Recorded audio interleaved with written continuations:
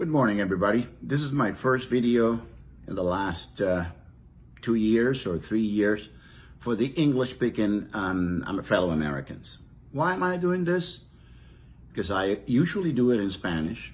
I record my videos in Spanish. There's a large Hispanic community, Cuban American community, people who speak Spanish anyway, who can get my message. But I think that as we near the election date, the E-date, as I call it, it's important that also English-speaking Americans get to know what our concerns, what our angst are nearing the election. So that's why, of course, it's going to be a reduced version, because as we know, idiosyncratically, English-speaking people are much more succinct, are much more synthetic, and they're not into lengthy narratives and rhetoric.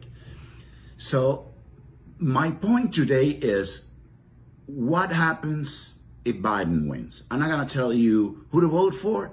I'm not going to tell you that the guy I'm going to vote for or the gal I'm going to vote for is the best. What I'm going to tell you is what I foresee will happen, and then you think about it, draw your own conclusions if Biden wins. If Biden wins, the Supreme Court, SCOTUS, is going to be packed. What do we mean by a packed Supreme Court? As we know, for years, for decades, the Supreme Court has had 9 members. It has not always been this case. Supreme Court has changed the number of judges in time. But the plan now is not to put 1 more or 2 more, or take out 2 judges, leave it at 7, put it up at 11. The plan is to pack the courts. 15 people, 20 people. Well, it always have to be in an even number, an odd number. So like 15, 21, something like that. What happens if you pack the courts? The specific weight of each judge will be dissolved. They would become less important, and the Supreme Court will cease to be the utmost body for the elucidation and the clarification of all things legal and constitutional in the U.S. That is a plan they have. So the least important the judges are, the more chances that we don't get to any coherent, comprehensive law, that there's chaos, which is what they're looking for, and it's going to be impossible to get consensus. All of this comes from the fact that, for whatever the reason, Trump has been lucky enough to nominate 2 judges, and he is in the process of nominating the 3rd. That would make it a 6-3 in favor of conservative. And one may argue that, well, why shouldn't I fight to make it liberal? And you may have a point there, but what I'm trying to say is that we've been through conservatives' Supreme Courts. Actually, Obamacare was passed because of one decisive vote. Chief Justice Roberts, a conservative. And there are several laws that have been interpreted by the Supreme Court as the liberals wanted, with a conservative majority. I don't have any evidence, and I don't have any hopes that once seated there, liberals are going to rule thinking on the law.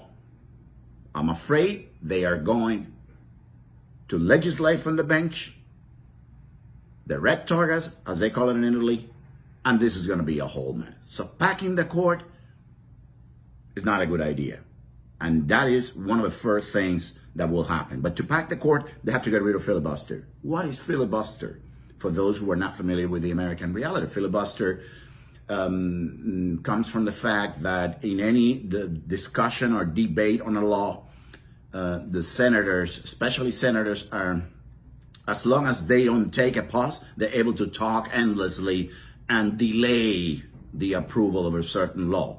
Also, that a law has to be approved by 60 senators, which means that not only having the majority, unless you have a bulletproof majority, allows you to pass a law, you will have to reach across the aisle.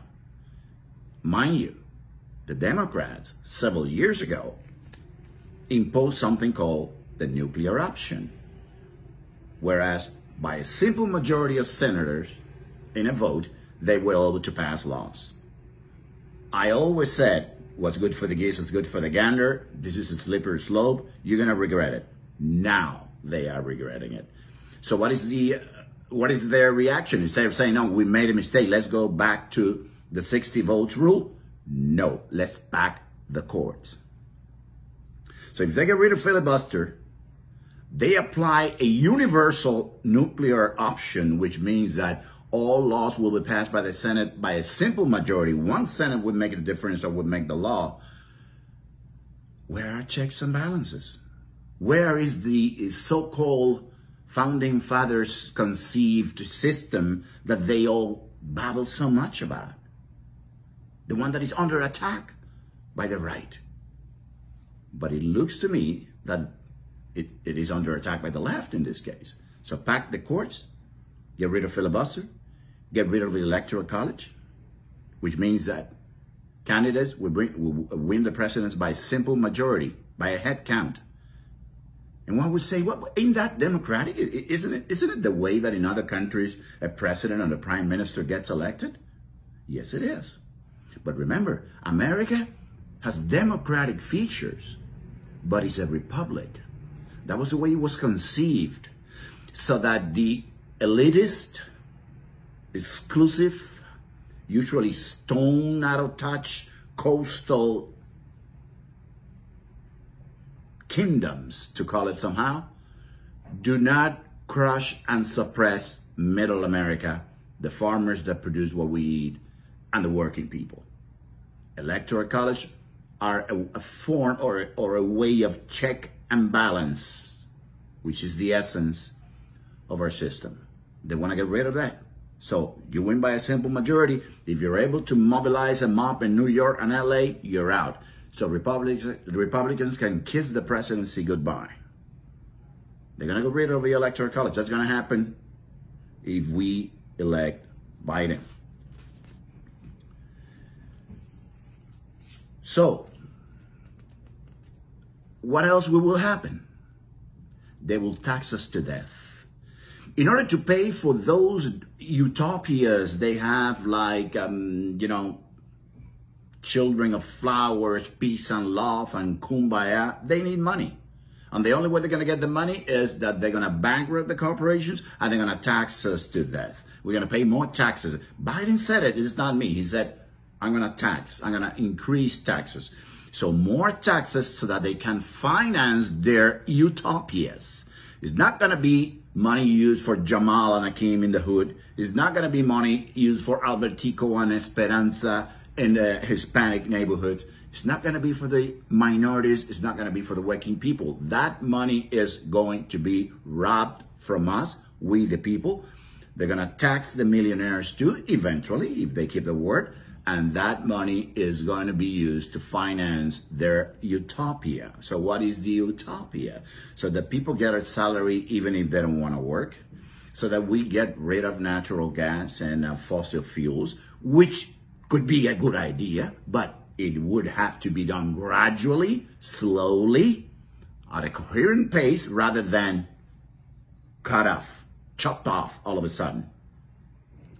So to finance those crazy policies that are going to put us much more in debt than what we are now, which is the fault of both parties, by the way. I'm not saying the Republicans have nothing to do with the debt. They do have to do with the current debt, and it's something that we can argue about for ages. So to finance those utopic procedures and dreams and projects, they're going to use the money they're going to tax from us.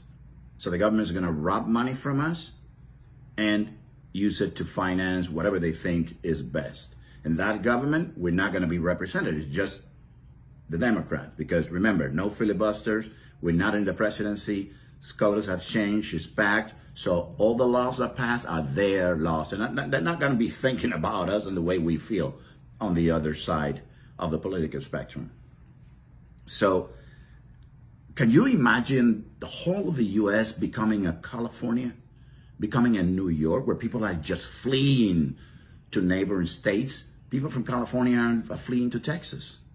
and other states. People from New York are coming. Have you noticed how many license plates and tags you see in New York? The yellow ones you see here in Miami lately? Because they're running away from taxes, from chaos, from people defecating and urinating in plain sight in the street in front of businesses. The stench of urine and feces killing everybody. I mean, they talk about COVID, they talk about contamination, contagious, but what could be worse than human feces and human urine in the middle of the street, in front of businesses, in front of barbershops, in front of grocery stores? That is what America will become if Biden wins. And how will we subsidize all those utopic dreams and maneuvers? By the more taxes we'll be paying. And probably the rich will be affected too. And you know what the rich are going to do? They're going to go somewhere else. They're going to go back to do the things in China. So Biden will have to explain to me and to us, in layman's terms, how is he planning to bring back jobs from China if he's going to tax the daylight out of the entrepreneurs? I don't see any logical correlation there. It's not going to happen. It can't happen. You can't play ball under the rain. You can't promise that you're going to bring the rain and you're going to play ball at the same time. You have to do one or the other. So that is something else that will happen if Biden wins. I don't know if you heard about the latest proposal in California.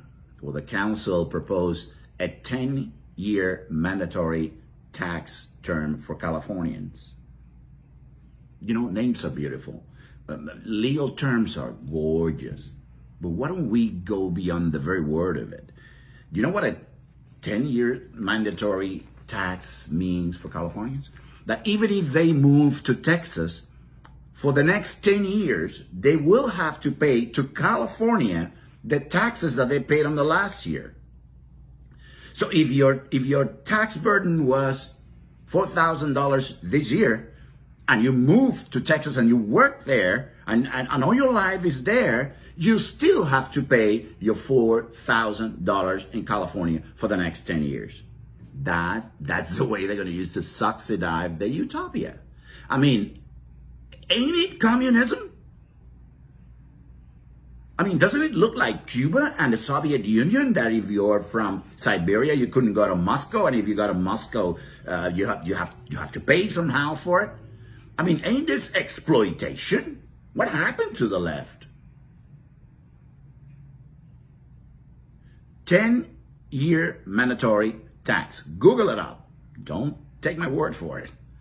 That's what they want to impose in California, and that will be imposed on us if Biden wins, which would end up bringing less freedom of choice and less diversity among the states of the union. Because if you still have to pay your tax here, why would you leave? So this sacrosanct competition among the states to get the best professional, to get the best industries, would end, will be dead. And we will be standardized, united, screwed up states of America if Biden wins. So, what is Biden's final proposal? And I'm not saying that it's his proposal. Let me put this clear. I don't think Biden is a communist. I never said that, and I will never say it. He's not a communist. But you don't have to be a communist to kick me into communism. You don't have to be the devil to take me to hell. You don't have to be stupid to commit stupidity. You don't have to be a criminal to commit a crime. Biden is not a communist. I never said that, and I will never say it. But the entourage that surrounds Biden is very much to the left. He's so far to the left that he has left America. And Biden may well be a one-term president, or even a 4-month president, or a 2-month president, or a 2-year president. because you never know what happens when you're at their age. Mind you, Biden, if he wins, will start at the very age that Ronald Reagan left the White House. And remember back in the day when they said that Reagan was old, that Reagan was senile, that he was too old that he was unfit for the job? Well, now we want somebody older as a solution to all our problems. So Biden, somebody who has been in the system for almost 50 years, in the system for almost 50 years, is the left promise to solve and tackle all the systemic problems and issues that we have.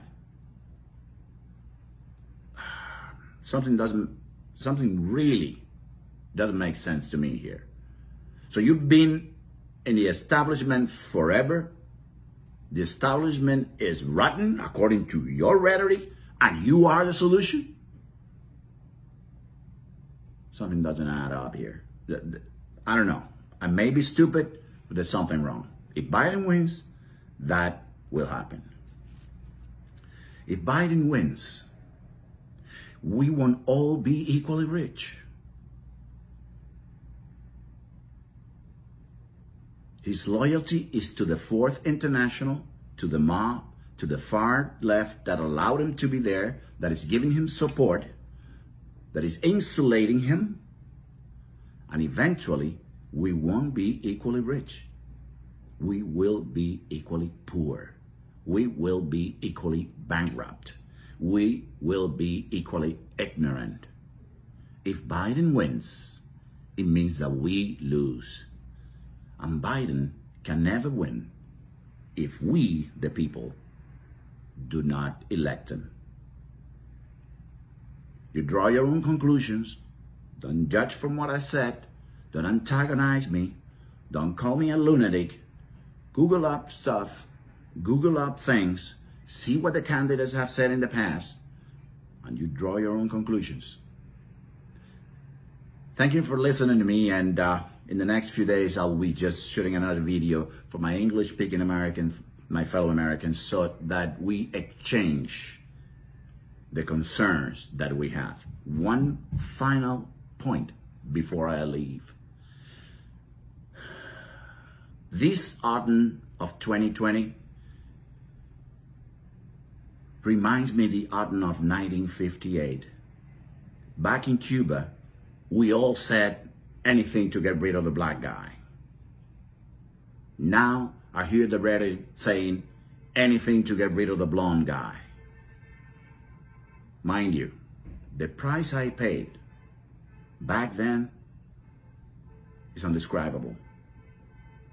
I hope we don't have to pay the same price here in America because we make a mistake. Thank you. Have a great rest of the day.